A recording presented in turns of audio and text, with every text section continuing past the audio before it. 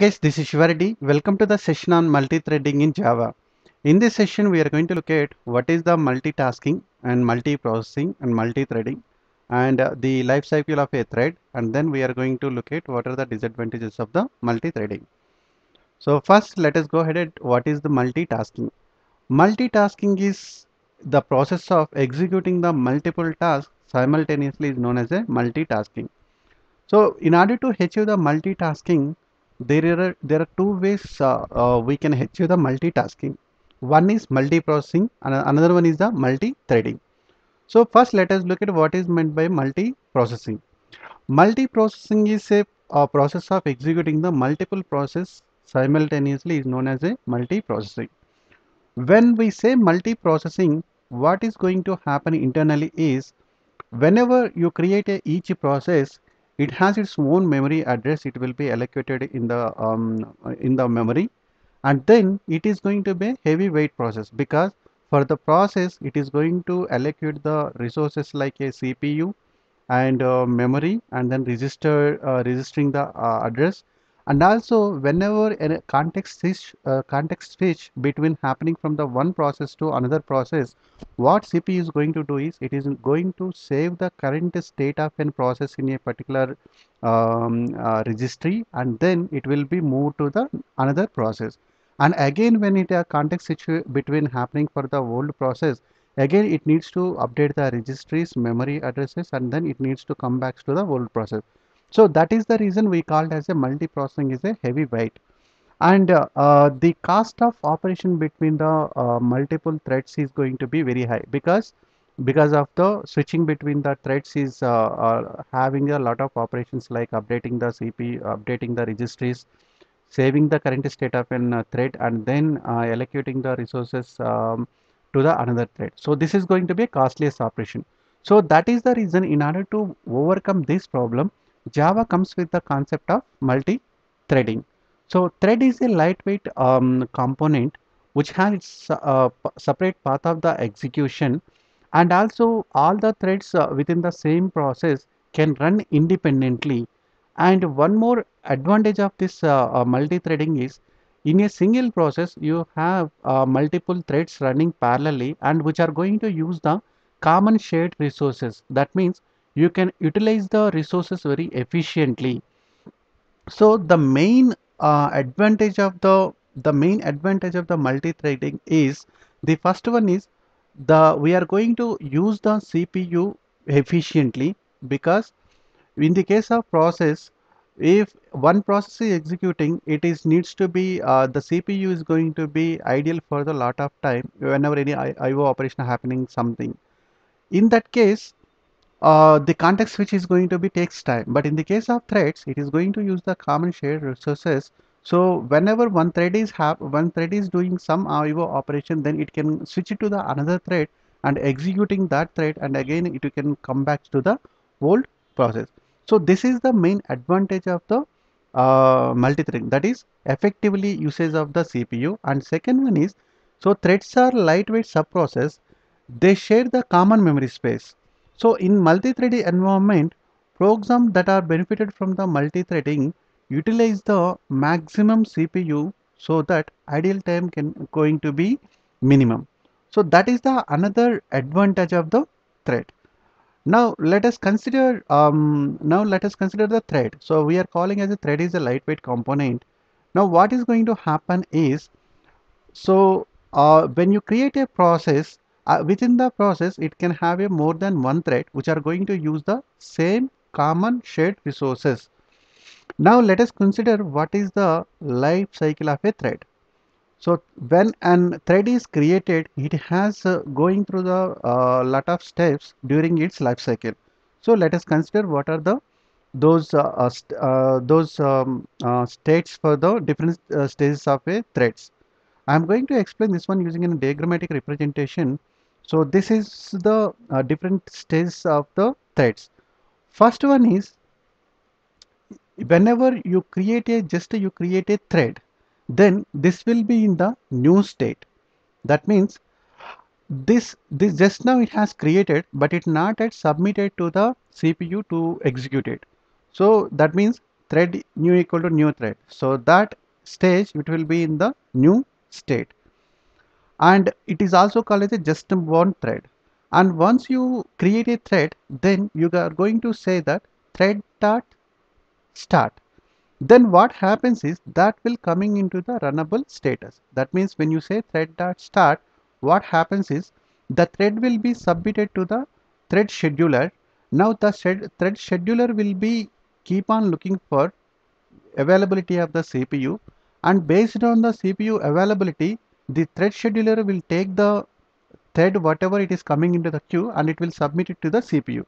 Now that stage we call as a runnable. Now once it comes to the runnable status, now CPU whenever it gets the idle time happens, then it will pick up the thread and it will start running it. So then the thread will come to the running status. Once the running thread will be in the running status, if there is no blocking or the IO operations, nothing happens or any lock is not happening on that, then it will execute and it will go to the terminate status. For example, whenever any thread is running, there might be a different situations where thread can go from the running status to a wait block. First one is if any high priority thread comes, then whatever the running thread it comes, it might be go for the waiting states. And next one, whenever you call explicit the wait condition, then it will go for the wait status. Or any IO operation is happening, then what happens is the running thread will be going from the running state to wait state.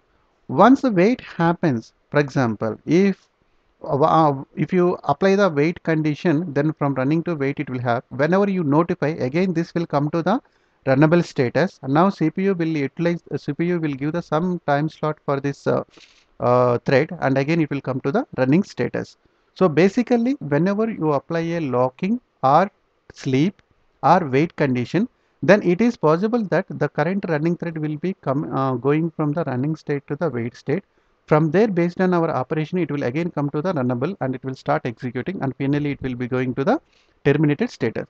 So at any point of time, you can remember that at any point of time, a single thread has at least only any point of time, it has only one state. Either it might be a new or runnable or running or terminated or the wait status.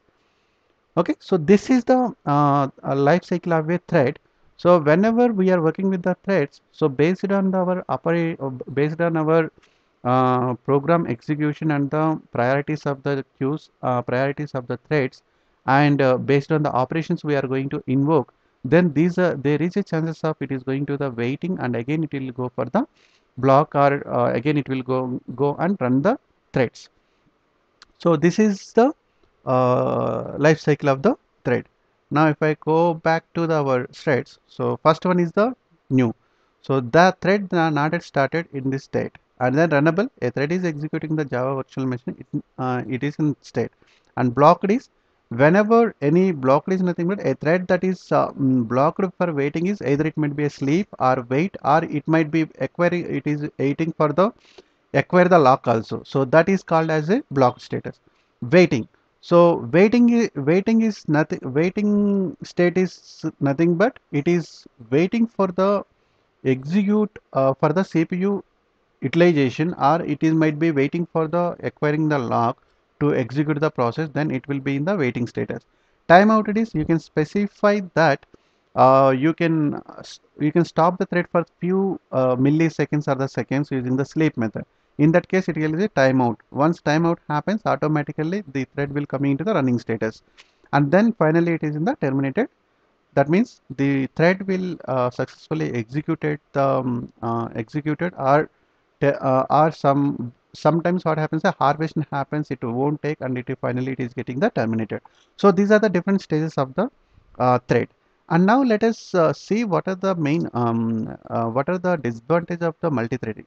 As we know that multi-threading having lot of benefits to utilize the CPU effectively, still we have a few of the drawbacks. If you don't understand the multi-threading concept completely and you are trying to implement the multi-threading in your application, then there is a adverse impact on the performance, because because threads are going to use the common shared resources, and in the multi-threaded environment, if you don't restrict the access of updating or the reading the resources properly, then there are two problems. One is inconsistency, data inconsistency is the one problem, and another problem is it will keep on waiting for the logs, or it is keep on waiting for the it is keep on waiting, and so that what happens is the performance of the application is going to be